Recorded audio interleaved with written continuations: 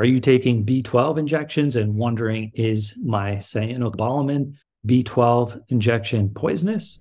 My name is Dr. Terranella, and in this video, we're going to look at different types of B12 and specifically the cyanocobalamin molecule, how it may be poisonous or problematic for you, and also the other side of it when it's probably not a problem.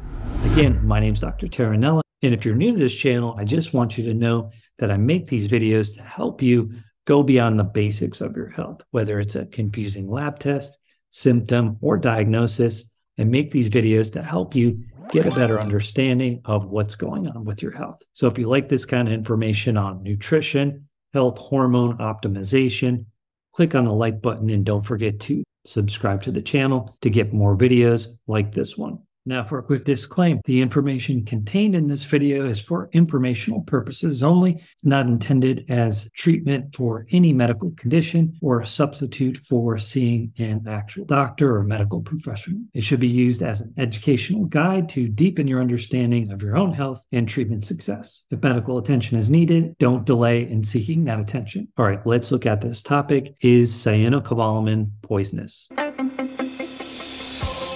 So there's a few different types of B12, but the most commonly used is cyanocobalamin. So I wanted to look at this question because many people do use cyanocobalamin and ask this question, is cyanocobalamin poisonous? Cyanocobalamin does contain a small amount of cyanide, and some people get worried when they find that out. And probably they should, because cyanide is very toxic. Now, while cyanocobalamin is generally considered very safe and many people do take it without any adverse problems, it does contain the cyanide, which is a toxic substance. It is difficult to estimate how much cyanide is in each injection, and we are going to kind of look at it from an injection standpoint. But just as a general exercise, we can do some estimations to get a rough idea of like how toxic or poisonous could it actually be.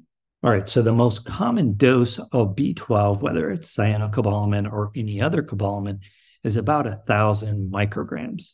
Sometimes you'll do that once a week, maybe a little bit more in the beginning. And then as you go on, usually about once a month. So if you're doing 1,000 micrograms, which is about 1 ml a week, how much cyanide are you actually getting? The first thing to note about cyanocobalamin is it's a very stable structure.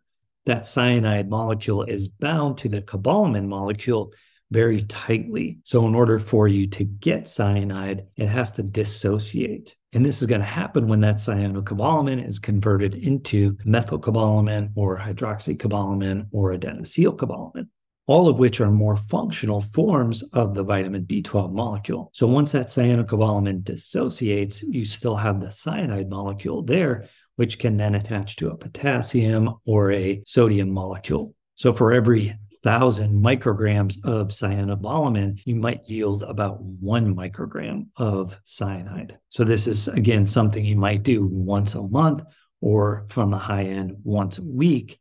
But cyanide is usually going to be toxic in the several milligram. So you have a very small amount that you're going to yield from your injection, which is maybe 1 microgram versus several milligrams on the side of an actual toxic or major detrimental dose. When you get up to like 100 milligrams, that's what's going to be lethal. Some estimates would be a little bit less, but of course it does depend on your size, the administration of it, and other susceptibility factors that you might have. All this to say that it's actually pretty hard to get a toxic effect from cyanocobalamin. Part of that is because only small amounts are yielded of cyanide for each injection, and it's also a very stable molecule. Now, you might say to yourself, well, I don't really care if it's a small amount of poison. I don't want any poison in my body. And that's definitely a fair assessment as well, especially if you're in a more compromised health state. Most of the time when our health is compromised, it's coming from problems within the mitochondria, and in particular with cytochrome C and other parts of the electron transport chain. Well, cyanide is particularly toxic to cytochrome C and the whole electron transport chain.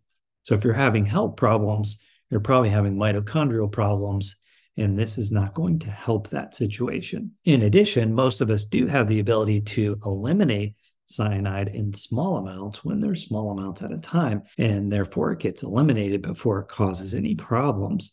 But in people that are in a more compromised health state, part of the problem is with toxic overload. Their detoxification systems are taxed or overrun. The cells, tissues, and mitochondria are not able to eliminate even small amounts of toxins like cyanide when they're already overloaded. So in a case like that, even small amount of cyanocobalamin might be problematic for someone. So now back to our question, is cyanocobalamin poisonous? Well, I think it depends on what we mean by poisonous. There's certainly no instance where I can think of where cyanocobalamin as an injection to support your overall B vitamin status would actually be lethal or majorly problematic to your health. There are certainly cases in patients where I would think adding something like this could be more compromising to their health because they have problems with their mitochondria or electron transport chain. On the other hand, if you're really deficient in B12 and all you have is cyanocobalamin and no other options, well, the benefits are definitely going to outweigh the risks there, because ongoing low B12 levels is going to compromise other parts of your body, such as your nerves. And if it goes on for too long, the damage to those tissues may not be recoverable. So all in all, I think for most people, not taking the B12 in the form of cyanocobalamin can cause more problems than taking it. And I think that's the case for the vast majority of people. So how'd I do? Did that help you better understand this question? Is cyanocobalamin poisonous? Hopefully it does.